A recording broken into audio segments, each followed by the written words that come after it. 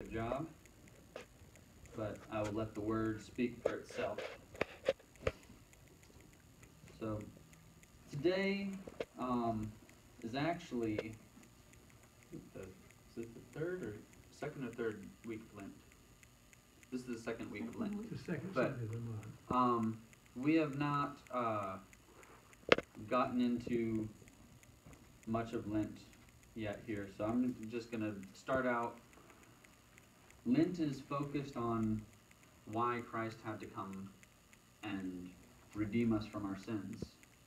And the big why and the answer to it is we are sinners and we have fallen from God's glory and God's grace.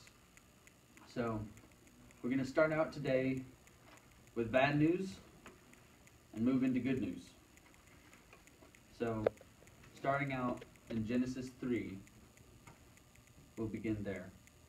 This is after God has just created the world and he has declared it good. And we'll begin. Now the serpent was more crafty than any other beast of the field that the Lord God had made. He said to the woman, "Did God actually say, 'You shall not eat of any tree in the garden'?" And the woman said to the serpent, "We may eat of the fruit of the trees in the garden. But God said, 'You shall not eat of the fruit of the tree that is in the midst of the garden. Neither shall you touch it, lest you die.' But the serpent said to the woman, 'You will not surely die, for God knows that when you eat of it, your eyes will be opened, and you will be like God, knowing good and evil.' So when the woman saw that the tree was good for food, and that it was a delight to the eyes, and that the tree was desired to make one wise, she took of its fruit and ate, and she also gave some to her husband, who was with her, and he ate. Then the eyes of both of them were opened, and they knew that they were naked. And they sewed fig leaves together and made themselves loincloths. And they heard the sound of the Lord God walking in the garden in the cool of the day. And the man and his wife hid themselves from the presence of the Lord God among the trees of the garden. But the Lord God called to the man and said to him, 'Where are you?' And Adam said, 'I heard the sound of you in the garden, and I was afraid, because I was naked, and I hid myself.' And God said, 'Who told you that you were naked? Have you eaten of the tree of which I commanded you not to eat?' The man said, 'The woman whom you gave to me to be with me, she gave me fruit of the tree, and I ate.' Then the Lord said to the woman, 'What is it that you have done?' And the woman said, 'The serpent deceived me, and I ate.' The Lord God said to the serpent, 'Because you have done this, cursed are you above all livestock, and above all beasts of the field. On your belly you shall go, and dust you shall eat, and all the days of your life. I will put enmity between you and the woman, and between your offspring and her offspring. You shall bruise his head. He shall bruise your head, and you shall bruise his heel.' And to the woman he said, 'I will surely multiply your pain in childbearing. In pain you shall bring forth children. Your desire shall be for your husband, and he shall rule over you.' And then to Adam he said, 'Because you have listened to the voice of your wife, and have eaten of the tree of which I commanded you, you shall not eat of it. Cursed is the ground because of you. In pain you shall eat of it all the days of your life. Thorns and thistles it shall bring forth for you, and you shall eat the plants of the field. But by the sweat of your face you shall eat bread, till you return to the ground, for out of it you were taken, for you are dust, and to dust you shall return. This is where things go south. God has created a perfect creation. He's labeled it good. And before this, we see that God creates Adam, then he creates Eve, or woman, and Adam says, "It is good. This is bone of my bone and flesh of my flesh," and they are not ashamed of who they are. They are not ashamed to be naked in the garden. Then we see the flip side. Once they have fallen to temptation, both of them, we see automatically strife enter in. God says, "Hey, don't eat of the tree," and everything is fine. They eat of the tree.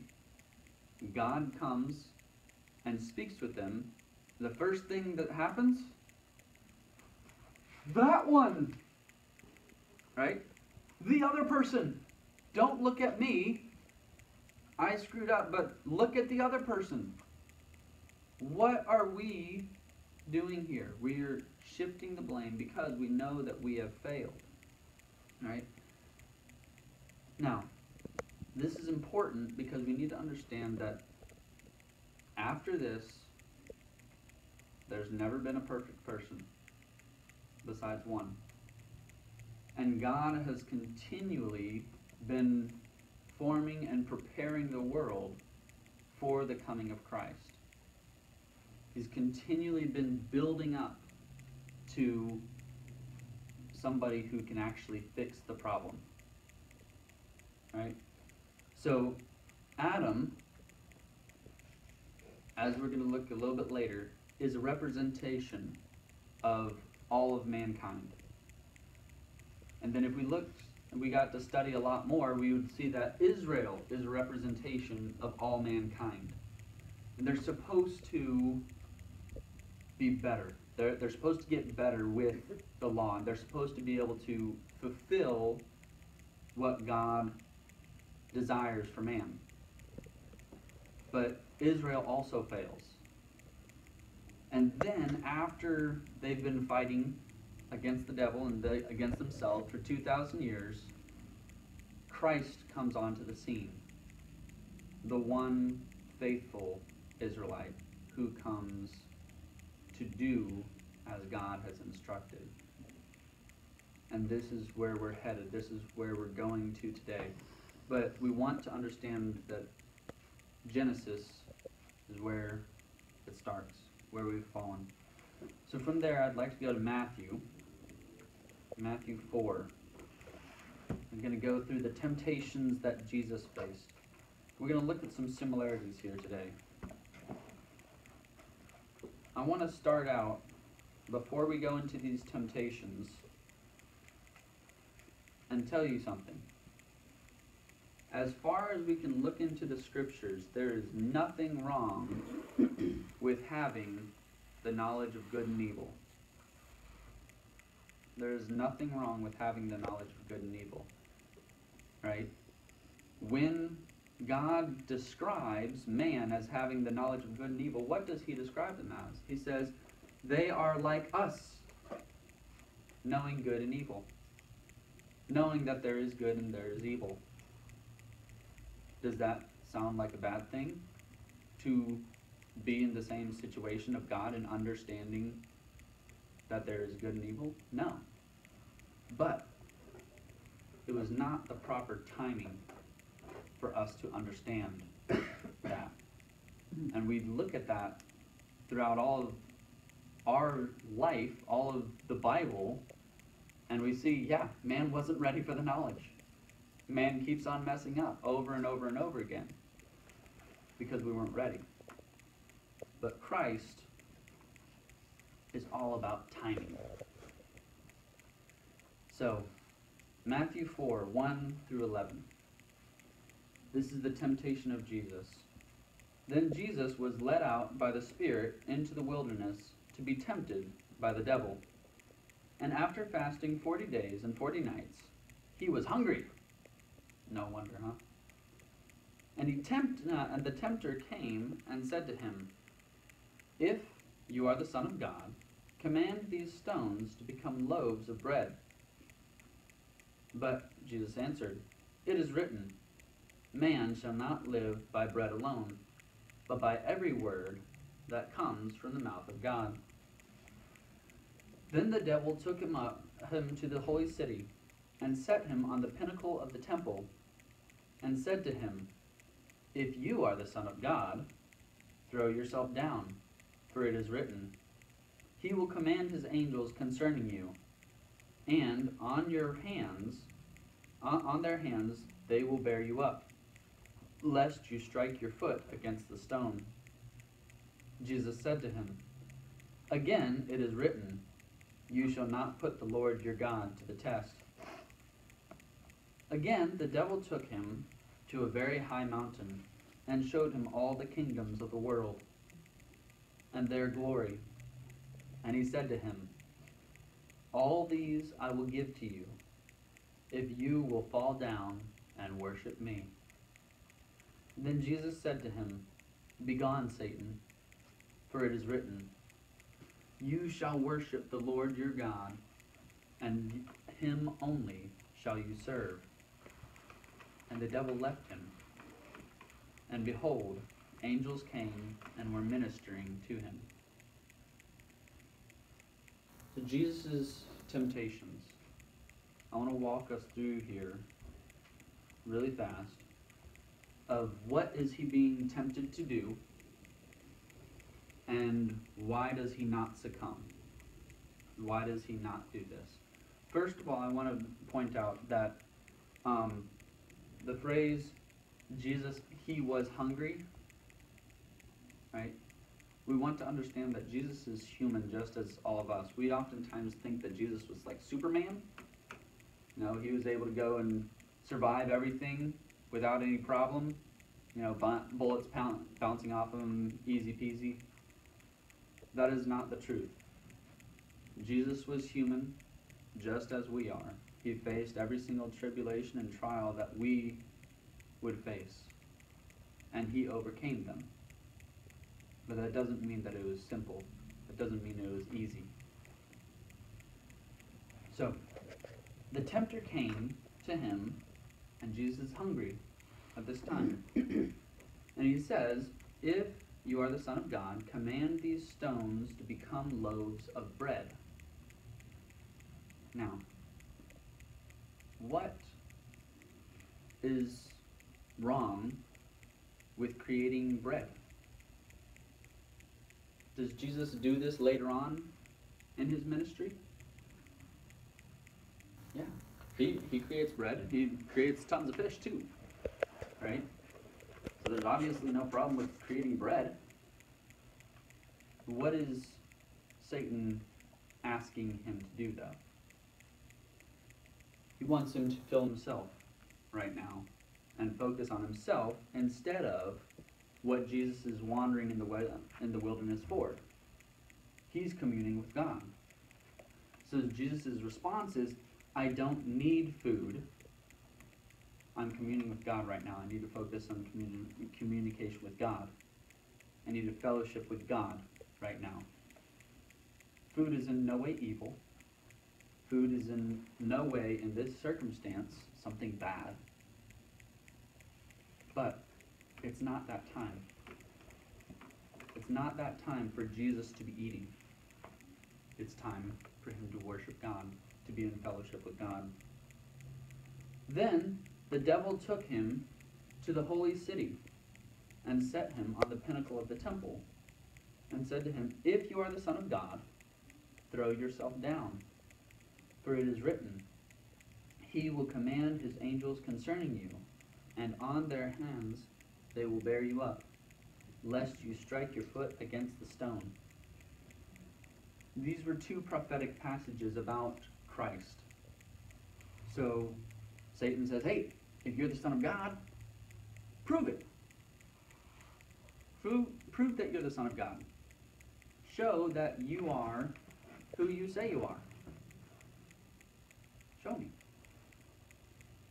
Well, Jesus responds and says, do not put the Lord your God to the test. He says, it's going to happen. Right? I don't have to accelerate that, though. I don't have to let everybody know that I'm God right now. Because if he did that, then they would want to make him king, and they would go through this whole cycle that we see them try to go through, and he continually refuses several times. So once again, it's about timing. It's not about him. It wouldn't be wrong for him to show everyone that he is God, because he does that later on. But it's about timing and how it is done. And this tells us a lot about our lives. That a lot of the things that we do are about timing and how we do it. Lastly, again, the devil took him to a very high mountain and showed him all the kingdoms of the world and their glory. And he said to him, all these I will give you, if you will fall down and worship me. I want to do a little bit backstory there. In Genesis, God gives man the world. Right? He says, you are stewards of it. You take care of it. Right?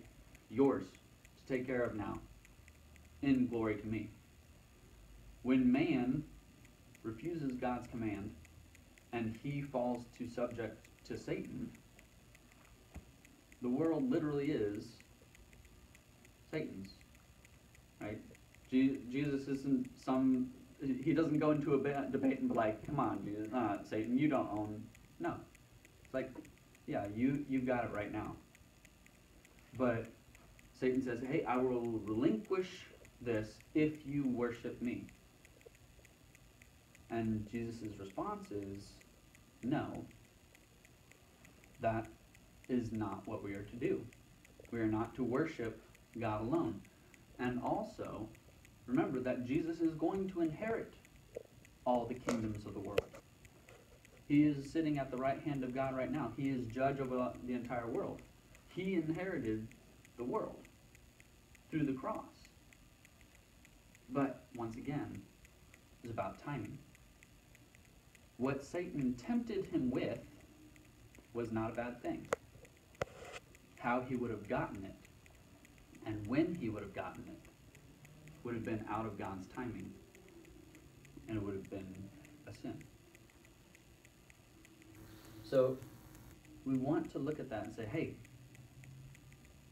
sin is much more focused on being in the will of God, being able to understand the will of God, being able to read and focus on what he is calling us to do instead of a list of do's and don'ts.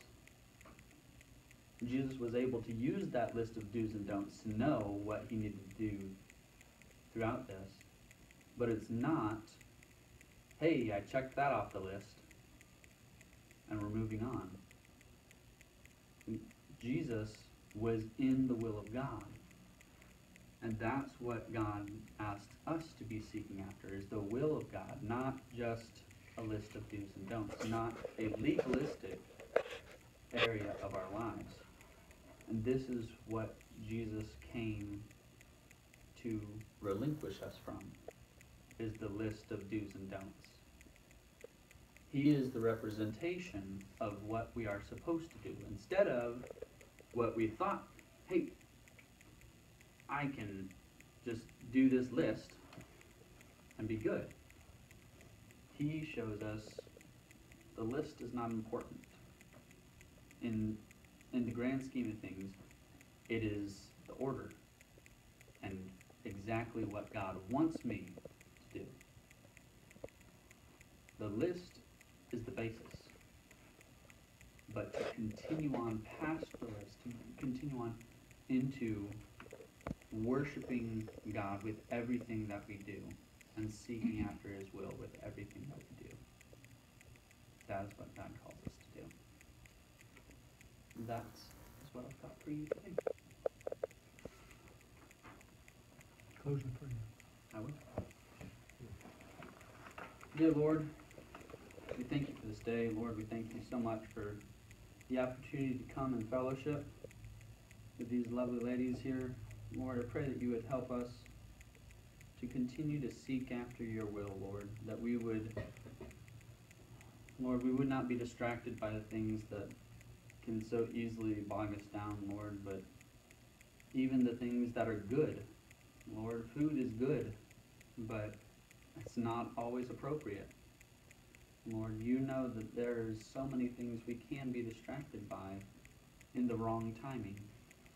Lord, I pray that you would make it appropriate for us, make it so that we continue to know what we need to do at the proper instance, Lord, that we would seek after you in your face. We pray these things in Jesus' name. Amen. Amen.